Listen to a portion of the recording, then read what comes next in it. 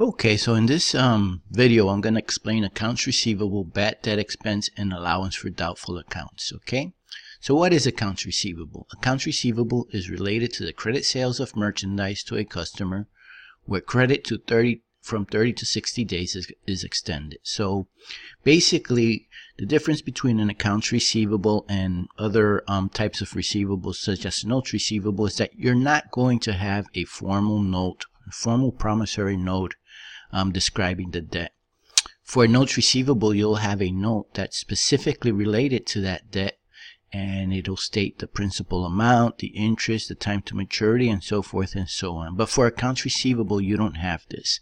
It's simply the usual business that you conduct with your customers and the amount of money that your customers owe you. Now, you may keep something written down to say, well, how much the limits that I am willing to extend credit to certain customers, but there's no formal notes directly linking a specific transaction and time of payment for a specific purchase of merchandise or a sale from your part to them of merchandise. Okay, so accounts receivable is one of the biggest line items in the balance sheet, of course, because that's where you book the majority of your sales.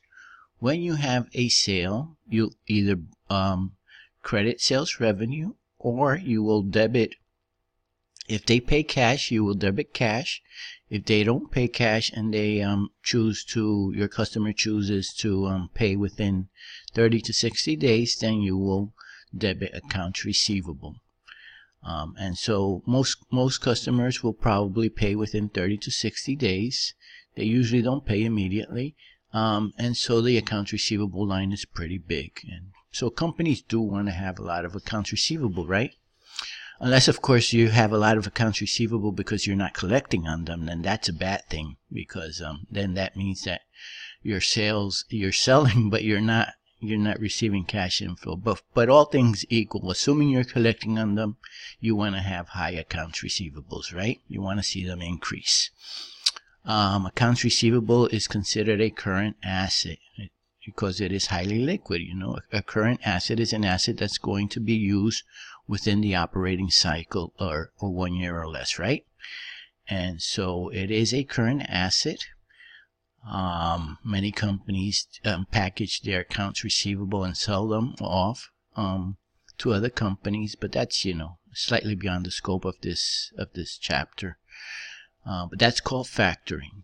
Anyways, the important thing is to know is that accounts receivable is a big line item in the balance sheet, and it represents sales revenue that have not been paid in cash and that will be paid within 30 to 60 days, and for which there's no formal written promissory note. The one that has a formal written promissory note would be a notes receivable.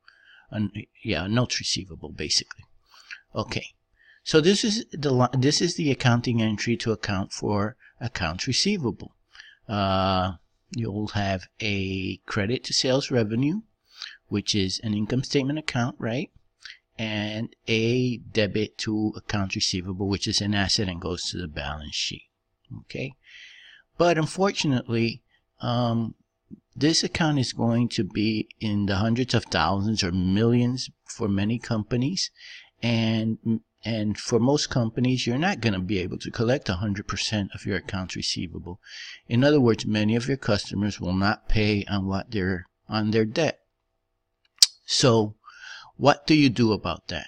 Well, you're going to have to book uncollectible receivables, right? And where do you book uncollectible receivables? Well, you recognize uncollectible receivables in an account called bad debt expense. Okay? So there are two methods for accounting for uncollectible receivables. The first one is the direct write-off method. And in this method, you just simply wait till you are pretty much sure that the customer cannot pay you, and you go ahead and take the accounts receivable off your books and you book bad debt expense. Example, on May 10, a 4,200 accounts receivable from D.L. Ross has been determined to be uncollectible. The entry to write off the account is as follows. So this is the entry to write that account. You're simply going to go directly and book the bad debt expense, and you're going to close the accounts receivable from DL Ross, right? So what happens if DL Ross goes ahead and pays for this unexpectedly after we wrote it off? Well, all you do is you reverse this entry up here first. So you will go ahead and credit bad debt expense. It says here, if DL Ross pays its debt on, here I say May 29, and then here I have May 28. So that's not, let's just make this match. It's supposed to be the same thing. Okay. If DL Ross pays its debt on May 28 after it is written off. Okay, so all you do is you reverse this entry up here, the first entry, to write it off. You reinstate the accounts receivable for DL Ross, and you credit the bad debt expense. So now you have 0 bad debt expense, and now you record the receipt of cash. You have cash here, and you have a accounts receivable. DL Ross will be closed. Okay. Now, what are some of the weaknesses of recording using the direct write-off method? Well, one of the worst things about the direct write-off method is that it's not necessarily matching expenses with revenues, right? Because if I sell $100,000 in accounts receivable in year 2011, and I wait till I deem some uncollectible, well, I may record the expense in the year 2012, 2013, the bad debt expense, the year in which I deemed them uncollectible.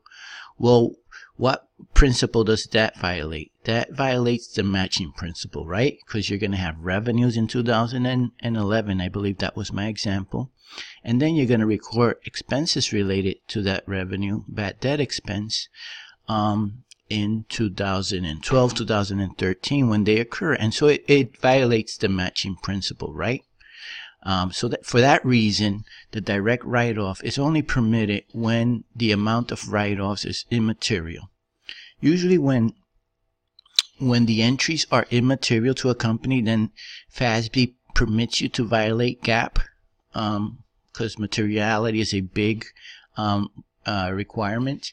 If it's immaterial, usually you can get away with violating GAAP, and in this type of accounting is a sort of a violation of GAAP, but it is permitted when the amount of write-offs is very, very immaterial. Then you don't have to do what I'm going to show you in the next one, which is the allowance method. Okay, the allowance method is different from the direct write-off method because in the allowance method we make an effort to match the bad debt expense with the revenues. So if like I said in the previous example, if I sold $100,000 in accounts revenue in 2011, I am not going to wait till the accounts actually become uncollectible to book them, because it's not going to match my revenues and my expenses in the same period.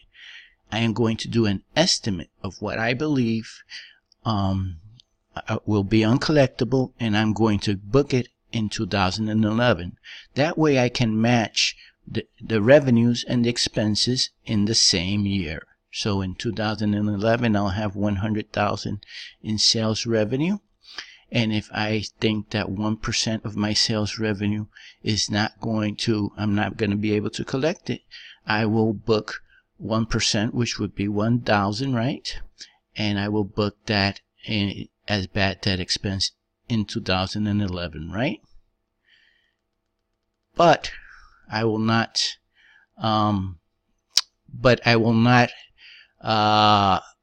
close any accounts receivable directly, as in the direct write-off method. I'll simply put it in an account called allowance for doubtful accounts. Okay, so let's look at this example. On December 31, 2015, X-Tone Company has an accounts receivable balance of $200,000. X-Tone estimates that a total of $30,000 of the December 31 accounts receivable will be uncollectible. the following adjusting entry is made on December 31. So Xtone has $200,000 in accounts receivable. It wants to match its bad debt expense to the same year in which it recorded the revenue, and it estimates that there's going to be $30,000 of bad debt expense in the future. So Xtone will go ahead and make the entry now. Bad debt expense $30,000, and that will with a debit that will recognize the bad debt expense, and that is offset with an account called allowance for doubtful accounts.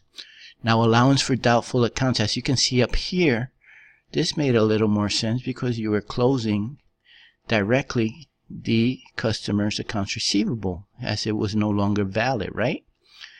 Now, you don't have a specific accounts receivable here to close. You're just doing a general estimate of your entire balance, so you will book it into the allowance for doubtful accounts. And this is what is known as a contra account. What it's going to do, it's going to lower your accounts receivable balance, but you want to leave this in a separate line. That way you can keep track of it better. So you're going to have accounts receivable of $200,000. In this case, because the allowance for doubtful accounts is a contra to the accounts receivable, you sort of combine them when you present them in the balance sheet. So the allowance for doubtful accounts, which has a credit balance as opposed to accounts receivable, which has a debit balance being an asset, right, will lower the accounts receivable, and you will present the net amount. Usually companies present the net amount in the balance sheet, the 170. They may disclose this amount in a note, or maybe they'll disclose it in parentheses in the description line of the balance sheet. But this is the amount that's usually presented, accounts receivable net of allowance for doubtful accounts, okay? So keep in mind that allowance for doubtful account is simply a contra account for accounts receivable used to estimate the uncollectible accounts and book bad debts. And that way in the future, so now this was done in 2015, so if in 2016 there's an uncollectible account, you've already booked the expense, you've already matched the expense for the same year, you'll simply now take it out of the allowance for doubtful accounts, the bad debt expense, and it won't affect your year 2016, right? So let's take a look at an example. In January 21, 2016, John Parker's account of $6,000 with Xtone Company is written off. Notice here how we write off John Parker's account for $6,000. We close it, but we will debit the allowance for doubtful accounts, right? We will take it out of here, which is a balance sheet account, not an income statement account. So does your income statement get affected in 2016 for this write-off? No. You already recognize all your expense in 2015, where you should have recognized it because that was the year you you booked the $200,000, right? Look at it this way. I'll try to give you a very quick example. Let's say I have company XYZ, and I know that there's going to be a manager in year 2015 and a very different manager in 2016. Each manager will be paid based on their net income, right? So would it be fair for the manager of 2016 to have to eat all the expenses of the first manager's sales revenue for uncollectability in 2016? No, right? So if the first manager sold $200,000, you should try to anticipate how much of that will be uncollectible and subtract it, because that belongs to the first manager and his compensation should be based on 170, not 200,000. And it's not fair to transfer some of the uncollectible expenses over to the new manager from 2016. I'm sure he won't be happy and he will complain. So we want to match expenses with the year that the revenues were produced. And this does that as best as we can. We have to use estimates because we really don't know, right? So what happens so it says on January 1, John Parker's account of $6,000 with Xtone is written off. Okay, so we write it off like this. It doesn't affect our income statement in 2016. What happens if on February of 2016, John Parker unexpectedly makes the full payment? Well, very similar to the direct write-off, we come up here, we reinstate the receivable. So we basically reverse this entry down here, and then we record the receipt of cash like if nothing happened. Cash $6,000, accounts receivable $6,000. Notice how revenue's income statement is not affected here. You're simply taking cash in 2016 and closing the receivables account, right? The revenue was recognized back in 2015 when it was sold. Okay? So how do we estimate this allowance here? So I said here that we did $30,000 of allowance for doubtful accounts, right? So how do we come up with that number? Well, there's two ways to come up with that number. Well, there's sort of three ways, but two main ways. Percentage of sales method, in which a company goes and says, well, I sold $1 million in credit sales this year, and based on my experience, I don't collect on about 0.75% of my credit sales. So I'm going to add that to my balance on my allowance for uncollectible account. So keep in mind that whatever you come up with up here, you're going to add it to your balance in uncollectible accounts, right?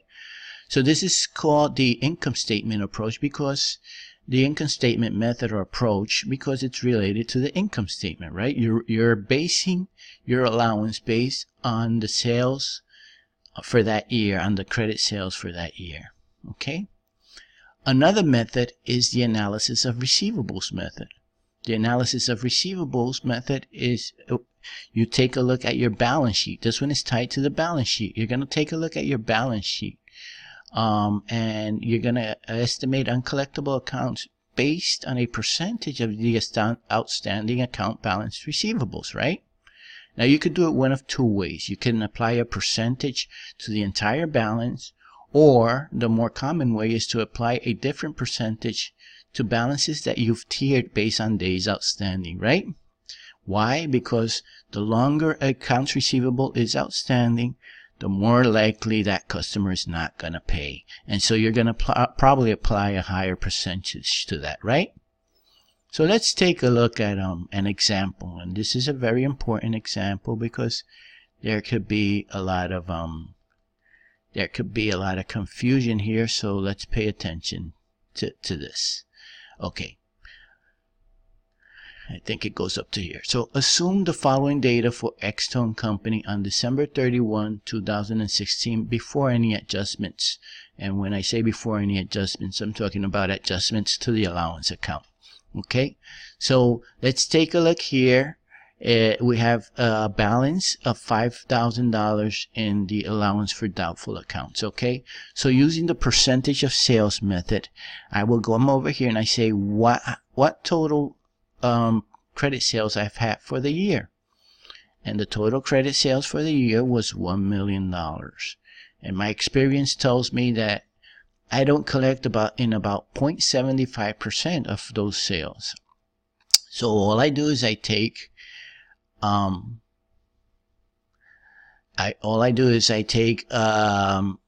million and multiply it by 0.75%. That's going to give me my bad debt expense is $7,500, right? And I'm simply going to go ahead and book that straight into my allowance. Here I have a number that's wrong. I have 5,000 here, and I have 3,250. Let's make this 5,000 so that it can match. That's the proper number, okay? So this is my opening balance in my balance for doubtful accounts, because this is not the first entry we've ever made into this account. It's right here, and we determine the amount that we're going to add. Remember, this is very important. The amount that we're going to add to this balance based on credit sales. So it tells me bad debt expense equals 3 million. Again, a number that I have to correct. It equals 1 million, right? So we have 1 million times 0.75% equals 7,500. That's my bad debt expense for that year, 2016. And I will add this over to this balance, and the addition will be my ending balance for allowance for doubtful accounts. Okay, it's important that you distinguish how these are done, because there could be a lot of confusion. People, when they're starting to learn this, will confuse, well, which one do I add to and which one do I do the other method, which is very different. Okay, because when you do the analysis of receivable methods, and here we're going to do it based on aging of receivables, right? This is known as the aging of receivables method. What we're doing is we're going to calculate the desired ending balance of allowance for doubtful accounts. So this is what we're calculating. We're calculating what the ending balance is going to be. We're not going to calculate, as opposed to this one where we're calculating what the bad debt expense is going to be and we're going to add it. This one requires an additional step, right? Because we're calculating the ending balance. So as you can see here, we tier our receivables by different outstanding days, right? And we line up, we put the balances for each tier. And as you can notice here, the longer the outstanding balance, the higher percentage we apply, because logic says that the longer the time period a receivable is outstanding, the less likely we're going to get paid on it, right? So 2% of 135,000 is 2,700. 5% of 45,000 is 2,250. 10% of 35,000 is 3,500. And 20% of 25,000 is 5,000. We add that up and it comes up to 13,450. Is that my bad debt expense? No, absolutely not. So if I ask you a question like that and you'd say, and I say, what's my bad debt expense? And you say 13,450, then your answer is going to be wrong. What we're doing here is we're calculating the desired balance for allowance for doubtful accounts. So we know we have 5,000. We want 13,450 down here. So all we do is we take this number, we subtract the 5,000, and that's how we get our bad debt expense. Whatever brings my balance up to 13,450. In this case, it's 8,450. So my bad debt expense is going to be 8,450. And that's how you increase your allowance for doubtful accounts. And you're going to increase it by 8,450. Okay? So notice this distinction based on the method. Keep that in mind, because it's going to be a source of confusion for you in the test, and try to learn that very well. Okay? So this is a general summary of the three main topics in this chapter, which is accounts receivable, bad debt expense, and allowance for doubtful accounts. Thank you.